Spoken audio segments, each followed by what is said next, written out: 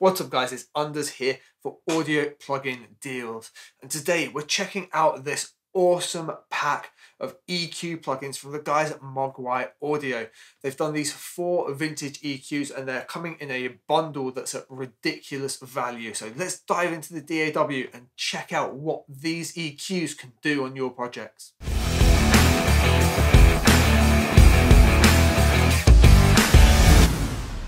All right, so here we are in Logic, and the first one of these 4 EQs we're going to have a quick look at is the 1073. The fact it's named 1073 tells me it's aiming towards being the Neve preamp, so really known for being a really great vocal preamp or generally just a really nice recording preamp, and the EQ formations that go with it. However, what's a little bit unique about this is it's got the preamp for all of the EQ bands separately, so you can adjust that amount of drive. That's kind of like a multi-band distortion plugin built into an EQ. Super nice idea. So what I've done here, I've just popped it on a vocal track and we're just going to use it to finish off the main vocal. So the track itself sounds like this.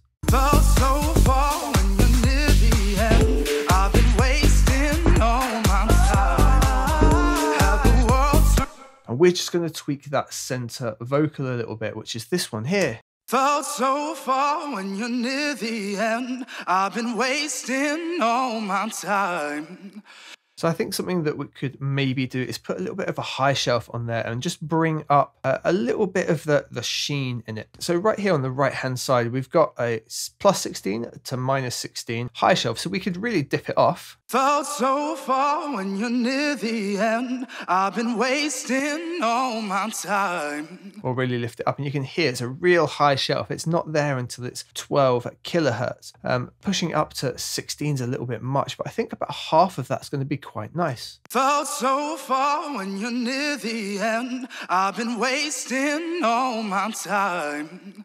Had the world turn around, had it upside down. Yeah, it just helps lift a little bit of air up. Now, because we can drive it, we can do this. Felt so far when you're near the end. I've been wasting all my time. And we're just pushing the high content, and it's giving us a load of extra harmonics up there. Again, it's a bit much pushing it to 6 dB, but backing it off a little bit, it's going to be quite nice. Felt so far when you're near the end. I've been wasting all my time. And as this is a vocal, we don't really need anything in the 80 hertz range. We're just going to engage our high pass as well, and it will just snap straight onto that. 160 is probably a bit high, but we can have a listen. Felt so far when you're near the end. I've been wasting all my time. Had the world turn around, had it upside down, but I never pressed rewind. We're not really losing anything with 160, so let's check it in context of the mix. Felt so far when you're near the end. I've been wasting all my time. Had the world turn around, had it upside down. Now, I'm not entirely sure what it is, but between 80 and 160, there's a little bit being lost in the vocal. So I'd stick around 80 and just cut anything low there that we know we don't need. Felt so far when you're near the end. I've been wasting all my time. Had the world turn around.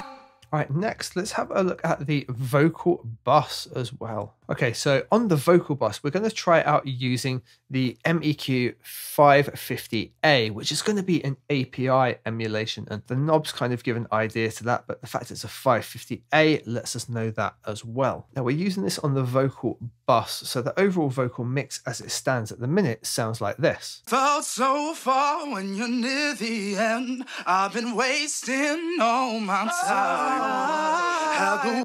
Now, all of the Mogwai EQs come with the ability to work on the mids and sides separately. Over here on the right-hand side, we can choose what we're listening to. I can actually turn off the sides altogether and just listen to the left. Or I can switch it to mid. I've been wasting all my time. And the reason that's useful is right now, I just want to lift up the mid frequencies of this particular vocal. And I'm thinking around the 3K mark is going to work well. Felt so far when you're near the end. I've been wasting all my time. Had the world turn around, had it upside down, but I never pressed rewind. Only I can break these chains up. Take me higher, take me higher. Felt so far when you're near the end. I've been wasting all my time. Had the world turn around, had it upside down, but I never pressed rewind. Only I can break these chains up. Take me higher. And that's really helped us just pop that mid of that vocal out. Let's check it in context of the track. Felt so far when you're near the end. I've been wasting all my time.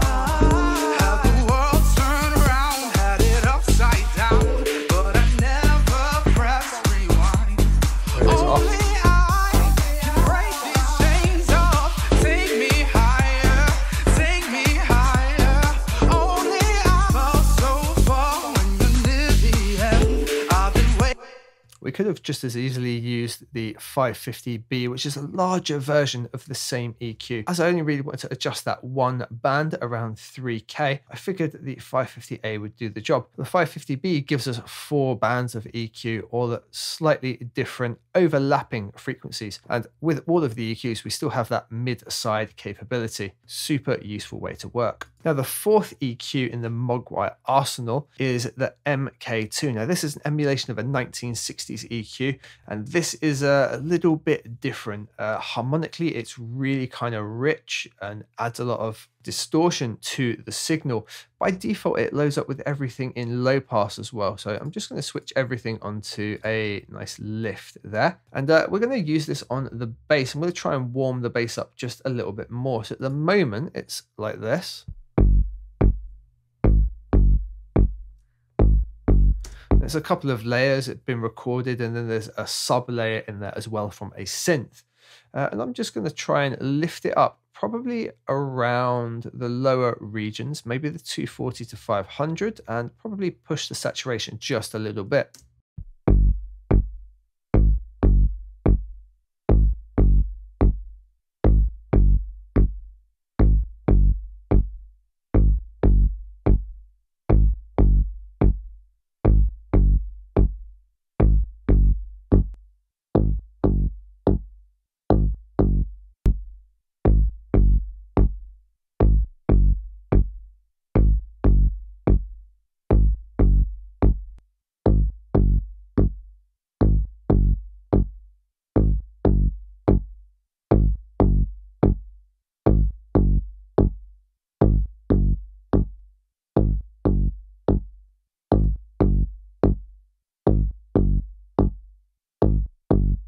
Okay, so there I've just taken the low frequency band and left it on the bell shape here and just pushed it at 240 by 12 dB and really driven it. It's added loads of saturation and then just a little bit around 2K to just help the ear catch it a little bit more, but I've gained that back in terms of saturation and left the high frequency alone completely. So if we have it off and then engage it again,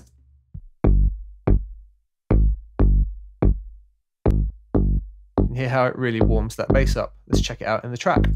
Turn around, had it upside down, but I never pressed rewind. Felt so far when you're near the end. I've been wasting all my time.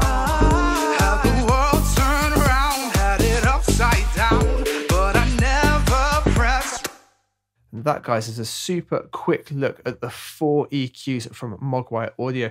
Don't forget to check them out on audio plugin deals, where they're heavily discounted right now in an amazing bundle. Look forward to seeing you guys on the next video.